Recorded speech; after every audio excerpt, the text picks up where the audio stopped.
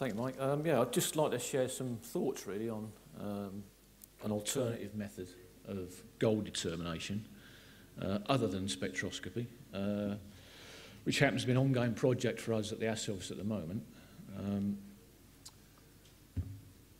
Tomorrow you're going to hear a lot more about the ICP method by difference by the ISO Technical Committee for difference for gold alloys, possible extensions to scope to 4/9 gold, which can also be used to determine trace levels of PGMs as well as other elements. So,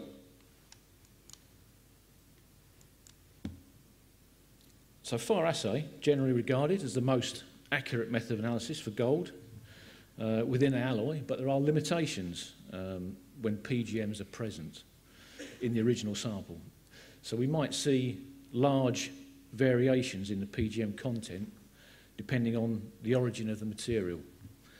However, we can still use fire assay as an alternative method of analysis for gold alloys when the samples contain a higher than trace amounts of PGMs, i.e. platinum, palladium, rhodium, ruthenium, iridium, and occasionally osmium, but it's rarely seen.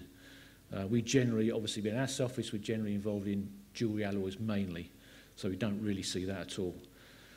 The accuracy of the gold content, though, or the gold determination, is largely dependent on the level of the PGMs in the sample. Anything above around about 0.1% rhodium, ruthenium, or iridium is problematic for the fire assay process, whereas higher levels of platinum, approximately 10%, and up to 25% palladium content can be corrected for. Also, the presence of more than one of these elements presents complications to the fire assay process, but generally in most scenarios we only see one element as the main inclusion in any significant amount. So, why would samples contain any PGMs? Well, refined gold can originate from several different sources: deep mines, alluvial deposits, scrap jewellery. Electronic scrap will contain other elements, such as silver, copper, lead, zinc, iron, nickel, as well as your PGMs. Scrap jewellery certainly will contain relatively high amounts of PGMs like palladium in some white golds and rhodium probably from plating layers. There may also be small amounts of platinum, rhodium or ruthenium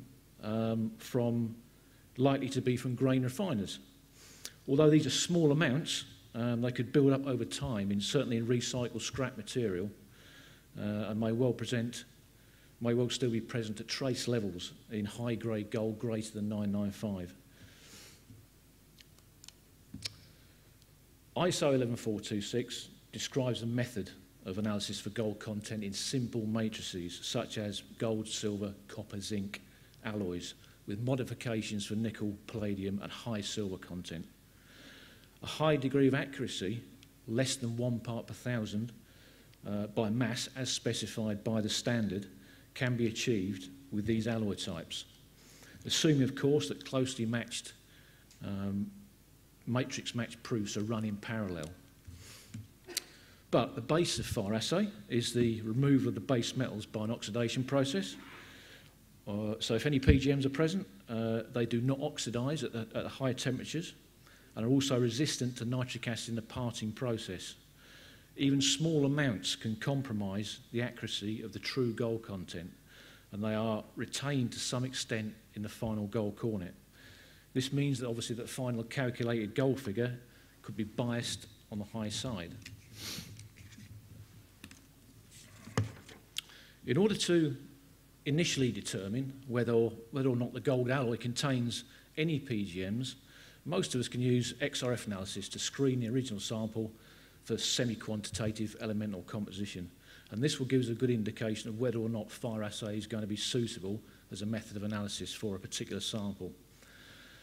A trained eye can identify PGMs in the fire assay process quite well. For example, we can get an indication of PGMs in the sample by the appearance of the bead after cupellation and also the gold cornet at the end of the process.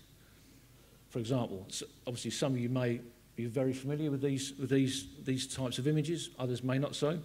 Essentially, platinum and palladium at quite high amounts. The platinum beads on the left there, frosted appearance, higher the platinum content, the flatter the bead, and the duller and grey it will be in colour. Palladium, very similar to platinum, except that more palladium content can be present before the indications are noticeable. Iridium, difficult to see, but it's slightly soluble in silver and gold at cupellation temperature. So you might be able to see black spots on the bottom of the bead as it sinks to the bottom because it's a greater density, stains the cupel black. You can also see crystal on the left there. You can just about see some crystal boundaries which are visible, even though it looks like a finer texture. Rhodium on the left, small amounts, easy to see. The bead assumes a bluish grey colour. Ruthenium, black crystalline deposits, particularly on the bottom edge. Cornets after parting. Well, platinum and palladium, no discoloration, but very shiny surfaces as opposed to dull or matte effect. Examples of iridium, rhodium, excuse me, and ruthenium.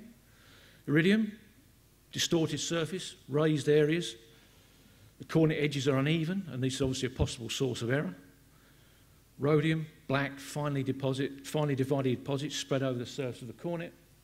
And ruthenium, it's a bit cleaner, but black deposits are collected on the edge, around the edges. These PGMs react differently during the fire assay process. So there are some general observations to note. As well as any gold and silver, practically all the platinum, palladium and iridium will be contained within the final bead, whereas some of the rhodium, ruthenium and osmium will be partly have been oxidised or volatilised. Rhodium, ruthenium, particularly iridium, do not mix with gold and tend to get dispersed as fine particles within the alloy. The presence of any of these metals raises the melting point of the alloy, so the method requires higher cupellation temperatures, 1100 to 1150 degrees, to prevent freezing and remove as much of the lead as possible. As we know, copper also aids the removal of the lead and helps prevent the molten silver from absorbing oxygen, so it's important to add sufficient amounts to samples and proofs. If we take the nitric acid parting process, rhodium, ruthenium and iridium are practically unattacked by nitric acid in any significant amounts. So it tends to be retained in or on the final gold cornet.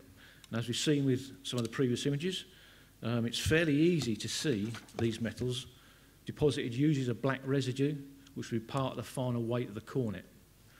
So quantitative determination of these metals is tricky. As few studies have been really carried out, and recovery of the PGM is quite difficult. But one approach, certainly for iridium, is by separation techniques. After the cornet's been weighed, dissolve it in dilute acarrhea to digest the gold, leaving the iridium as an insoluble residue.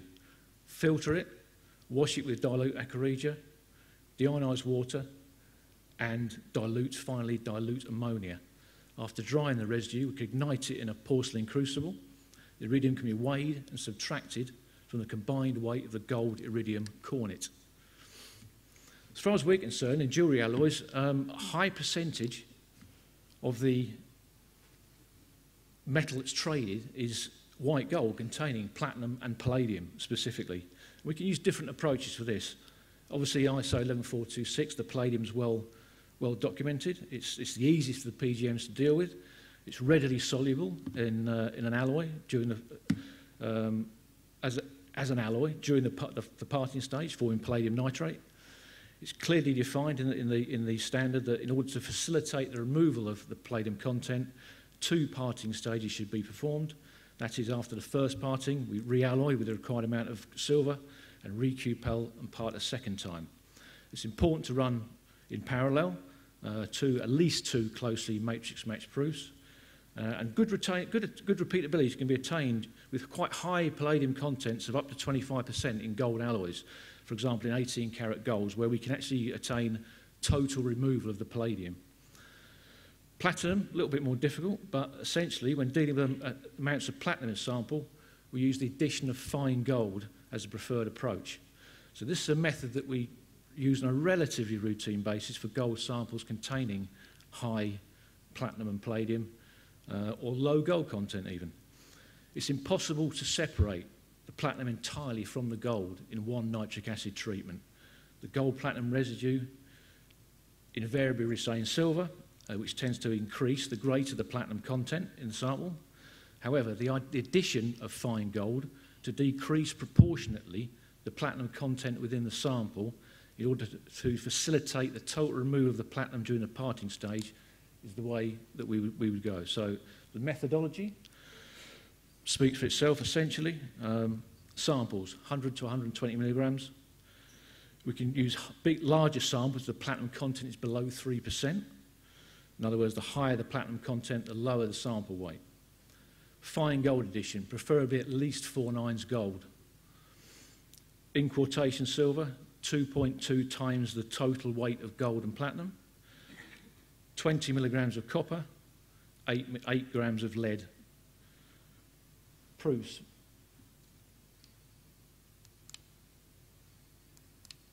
The proofs should be matrix matched with gold and platinum to plus or minus 1 milligrams of the original XRF figure. Cupellation temperature, 1150 degrees. Parting procedure, 20 minutes in both acids, 90 degrees, with the lower surface of the cornet on the outside so that this area is attacked first. And the samples and proofs need to be recupelled with the appropriate amount of silver and copper prior to the second parting stage. So the calculation.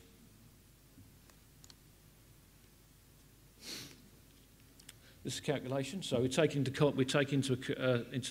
consideration the standard of the fine gold we're adding. In most, we should be 4 nines minimum.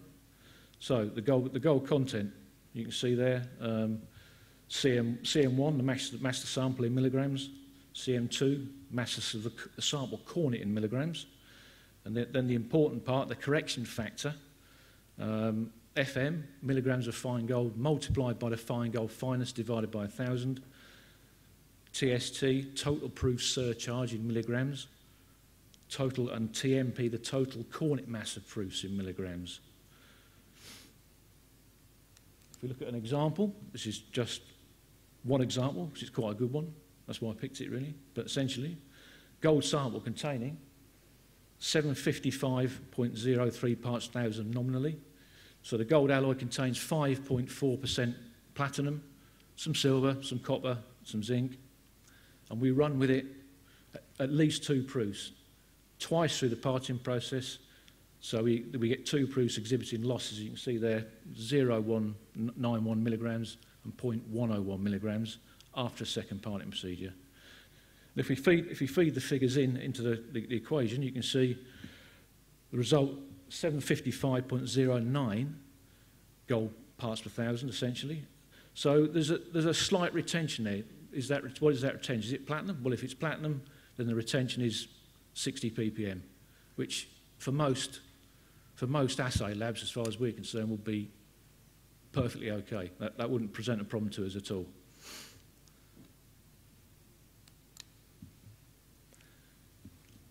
So what you see here is that this is a table of, admittedly, it's very few samples. It's only 5-10 samples in total, because it's still an ongoing project. So essentially, it gives us an idea really of how much platinum palladium is retained in the cornets, essentially.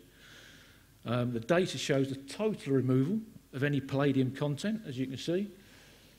If we take quite high amounts of platinum, 10%, palladium 12%, and palladium 25%, after one parting, you can see the ppm of those particular elements left in the cornet after the first parting. Then we put it through the second parting process. Even at 25% palladium content, we get total removal of that palladium, or at least less than 1 ppm anyway. Platinum, obviously, slightly harder, but essentially, on average, we're looking at no more than about 100 ppm after 2 partings, which, again, for our application would be fine, and I guess for quite a few people as well. So, whilst the PGMs are problematic, for the goal determination. And so this is an alternative method, and we probably all use spectroscopy, I guess, but in most cases, if it's a problem. But they are problematic for goal determination in fire assay, but we can use it as an alternative. And these processes are simple enough for any technician to understand, as long as each individual carries out their own validation, and they should be able to produce fairly reliable results.